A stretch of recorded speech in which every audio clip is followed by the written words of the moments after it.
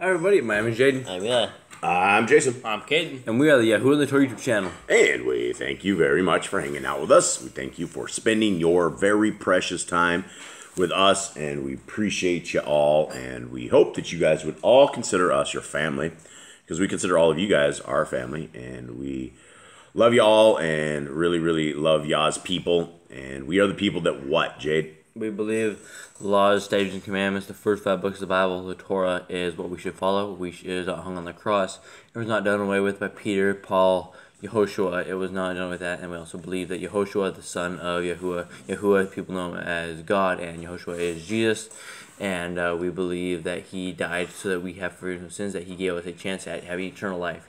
Yes, and so Messiah, our Messiah, died a perfect sacrifice so that we are able to have the curse of the Torah fall from us.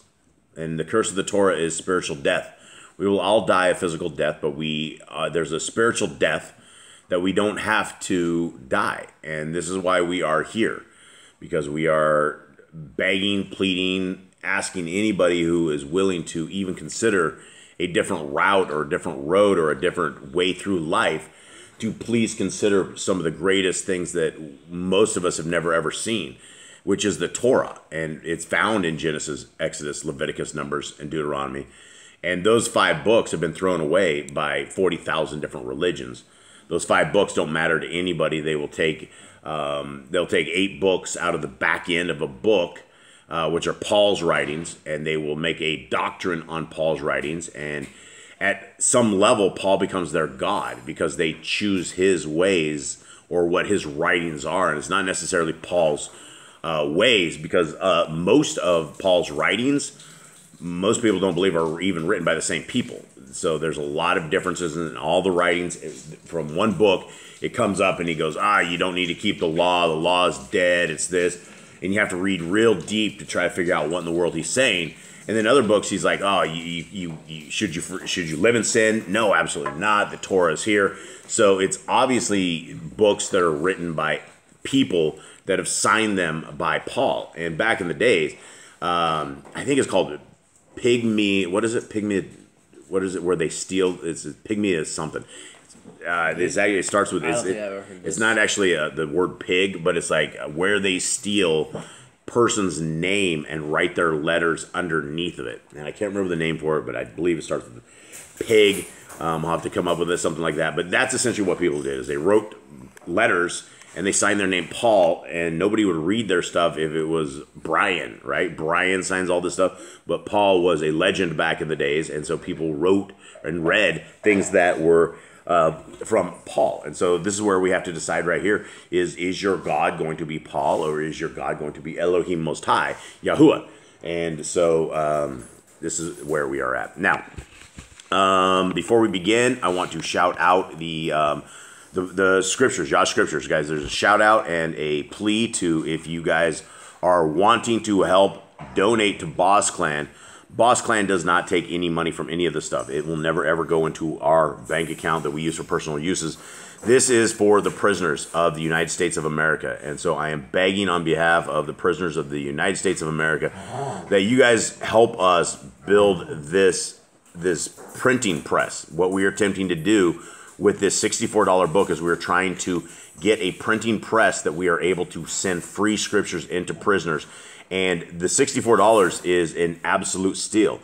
All these other books, the Sefer sells the same thing for hundreds of dollars, like $300 or $400. The RSTNE guy, he grifts everybody for $400. The How You Scriptures grifts everybody for $400.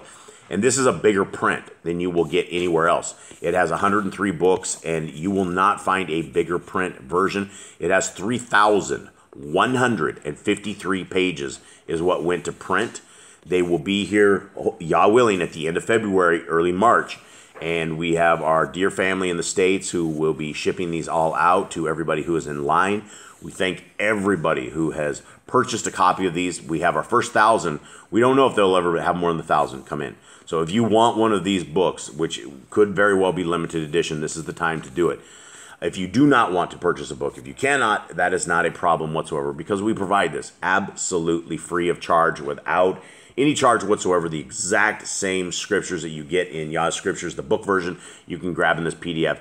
Download this, and you are absolutely good to rock and roll.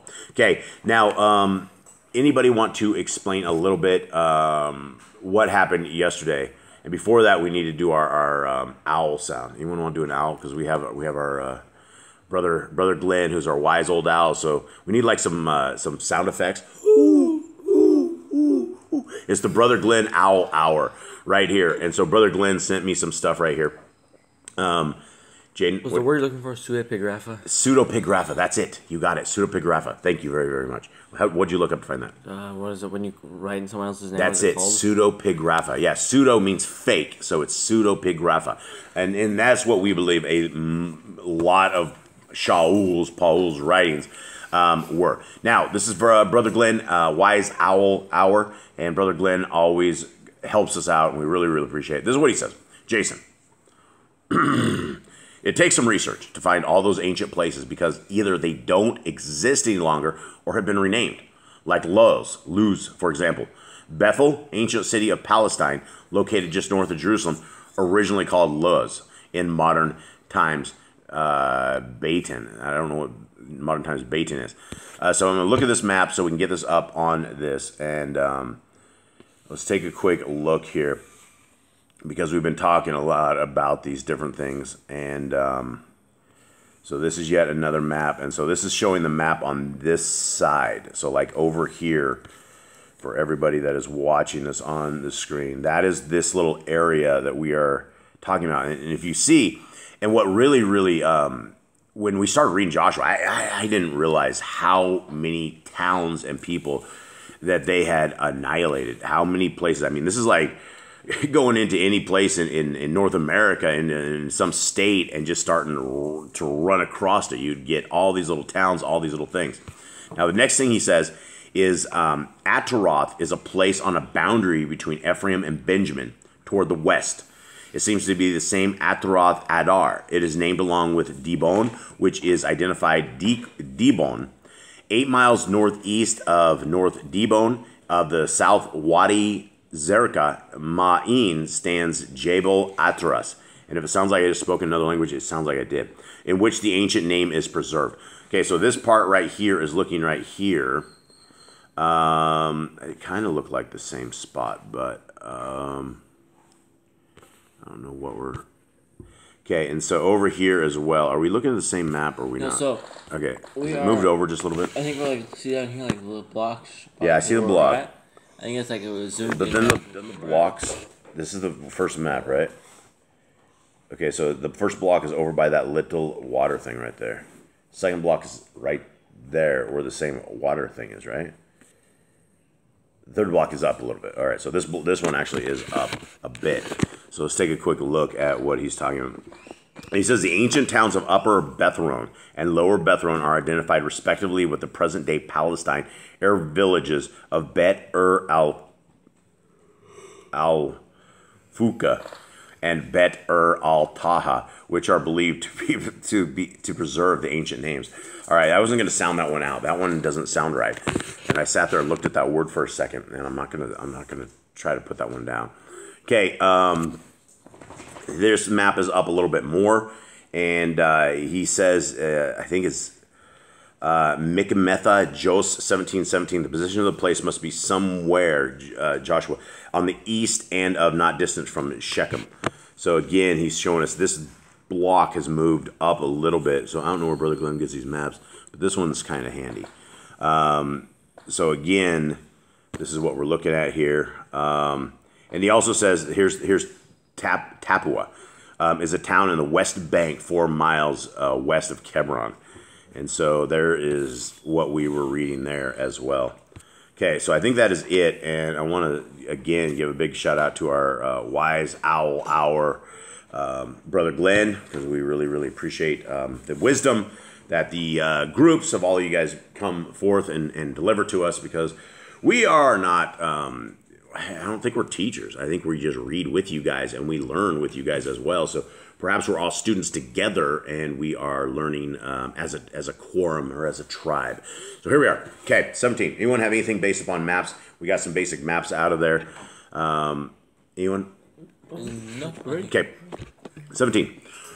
And the lot. Okay, before that, prior to this, let me go back. What happened yesterday exactly? So they were dividing lands. It was talking about where we were at and who got what. It was basically giving stuff to Ephraim, and the day before that we were giving stuff to Judah. Right, and so we were looking at roughly yesterday's. Was yesterday's the Yehuda's group, or was it Manasseh? It was Ephraim and Manasseh. Ephraim and Manasseh. And so this isn't a great map, but things have probably changed. But these are the areas that we were kind of looking at yesterday. And the day before, I think we looked at Judah's areas.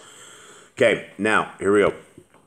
And the lot for the tribe of Manasseh, for he was the firstborn of Joseph, was for Machir, the firstborn of Manasseh, father of Gilead, because he was a man of battle. Therefore he had Gilead and Bashan. And for the rest of the children of Manasseh, for their clans there was, for the children of Abiezer, for the children of Calech, and for the children of Asriel, and for the children of Shechem, and for the children of Kepher, and the children of Shemitah. These were the male children of Manasseh, son of Joseph, according to their clans. Okay, now this is simply giving us a little bit of genealogy, but we hear father of Gilead, who was Makir. The firstborn of Joseph was Makir, right? M-A-K-I-R. That's not right, though. That's the firstborn of Manasseh, right? Mm-hmm. So the firstborn of Joseph was Manasseh and Ephraim. And Ephraim was the older. Ephraim was the firstborn. Manasseh was the younger. Right. Yeah. Wasn't it? Was Ephraim? Yeah, because he swapped the blessings over. So Manasseh got the blessings of the firstborn. Okay, so this is interesting, though, because he's talking about the kid. His kid was because he was a man of battle. I don't know why I find that fascinating, but I do. Okay, 3. But Zelophehad, son of Kepher, son of Gilead, son of Machir, son of Manasseh, had no sons, but only daughters. And these were the names of his daughters, Machlah and Noah, Kaglah and Milcah and Tirzah. So it sounds like, 5 girls that he had? Okay, and they came near before Eleazar the Kohen, before Yahushua son of Nun, and before the rulers, saying, Yahuwah commanded Moshe to give us an inheritance among our brothers. So he gave them an inheritance among their father's brothers, according to the command of Yahuwah. Now, for anybody that doesn't know this story, tell us what this story is right here. So back in the days of Moses, Moses like declaring like how the land's gonna go, how you're gonna do this stuff, right? And they came to him and they're like, it's after Aaron died, so it's Phineas in charge now, and he's like doing all these things, and these 5 women come to him, and they're like, "Hey, was it 5 women or was it 2? I thought it was 2 women. No, it was all 5. It was all 5. Was it all 5? 5, yeah. Was it these women right here? Yeah. These ones. Yes. It's like the ones that were named. I don't know if they're still around because it's been 40 years, but they're like, we have no father. We have no way to inherit our land. We are just 5 women. Because back in the day, it was like you'd go to the nearest like male, right? You'd go to the male, go to the son, and they're like, our father died in his own sin. He wasn't part of Korah. He wasn't part of like anyone from Egypt. He just died in his own sin in the wilderness. We would like an inheritance as well. And so Yah made a new rule that the daughter could have the inheritance. Basically the closest relative to the person that was in the land. Right, and prior to this, all inheritance fell upon the men. It fell upon on the boys coming out of that. The firstborn gets double portions of stuff. Jade's over there shaking his head. Jade, why is that? Why are you happy about that? I'm the firstborn. So well, you're the firstborn. What does that mean, though? Why would the firstborn get double inheritance? More responsibility. More responsibility. He's supposed to take care of his brothers, huh? Like in a responsible way, right? You see where we're going with this? Mm-hmm. I hear a bus. Bus. Choo-choo! No, it ain't a bus. It's a train. Yeah. All right, there's a single light on the track, and we don't know what's coming, but it sounds like choo-choo. Okay, so double portions means that you have double responsibility. You're supposed to take care of all your brothers and sisters and all that kind of stuff. You're supposed to be like the head of the household when your pops dies, essentially, is why somebody would end up with that. Okay, so we have the 5 girls, and the 5 girls went and they did something that nobody had ever done. And it was courageous, right? Because the females don't have a tremendous amount of say in a lot of these things that the guys were out there doing. It did show that you can ask things of Moses and exactly. And it's not like not everything was set in stone, right? Not everything was like there. There were like things you could ask for and things that could change. Like specifically, what the land of the inheritance of the land. Can women have inheritance of the land now too? Yep, absolutely, yeah. And so that that goes to the is what our Creator says negotiable. Well, in this case, it absolutely was. And so most things I don't know if so much you can negotiate, but we do know that when it comes down to certain things like this, that our Creator is very fair, right? It would be unfair that the women that were in this group, that they didn't have any kind of inheritance. And so our Creator is very, very, very fair. Okay, 5. And 10 portions fell to Manasseh, besides the land of Gilead and Bashan, which were beyond the Yarden. What does that mean, 10 portions? Like, is that just like a certain amount of land? Yeah, 10 portions fell to Manasseh. I don't know exactly what 10 portions were, but he definitely had one of the bigger of the lands. Yeah, he had here. Looking at this map right here, and this is the map that we think is kind of not so good, kind of ghetto. But anyway, if you look at this right here, Manasseh has a huge chunk of land right there, and he also has a huge chunk of land right there. And Ephraim, where's Ephraim's right here? It should be like right here. Like, do I just not see it in this? Ephraim was right under him. Was it under him? Oh, there he is. Oh, there's right there. Ephraim's right here. So Ephraim's right there. Ephraim has between Ephraim and Manasseh, I think they got the biggest portions of all of this. Maybe Judah may have gotten like something close to comparable, but as far as what we see right there, they got it. So whatever the 10 parts were, that fell to them. Okay. And the 10 portions fell to Manasseh besides the land of Gilead and Bashan, which were beyond the Yarden, because the daughters of Manasseh received an inheritance among his sons, and the rest of Manasseh's sons had the land of Gilead. And the border of Manasseh was from Asher to Michmetha, which faces Shechem. And the border went up to the right to the inhabitants of Ain Tapachah. The land of Tapach belonged to Manasseh, but Tapach on the border of Manasseh belonged to the children of Ephraim. And the border went down to the Wadi Kana, southward to the Wadi. These cities of Ephraim were in the midst of the cities of Manasseh, but the borders of Manasseh was north of the Wadi, and it ended at the sea. Okay, so it says it ended at the sea, and I don't know why I don't like these maps. This map, Manasseh, so it ends at the sea. So I mean, according to this map, at least the border is right. It ends at the sea, and so it's just essentially just talking where they're at, identifying exactly what they have. I feel like nobody really drew this out. Like nobody really has a solid idea on what's exactly shaped how it was. Yeah, it'd be interesting. It'd be because I mean, how are you supposed to know if nobody like drew it out, if nobody like put it out, and it wasn't traveled through time? You're just gonna kind of guess how it kind of went.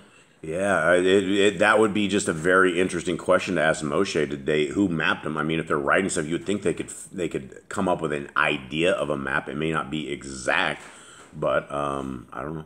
So here we are, 11.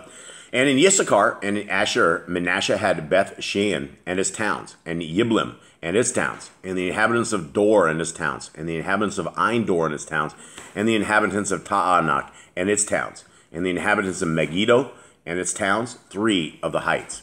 But the children of Manasseh were unable to drive out the inhabitants of those cities, for the Canaanites desired to dwell in that land. And it came to be when the children of Yisrael were strong, that they put the Canaanites to compulsory labor, but did not utterly drive them out. So here we go again. We have these. Who were the very first people they made the deal with? It wasn't they were people from Gibeon. Gibeonites, right? I think so. And so we have Canaanites, right? So we have people from Canaan, and the Canaanites are definitely the giant DNA, right? These are the giants, and they were unable to do it.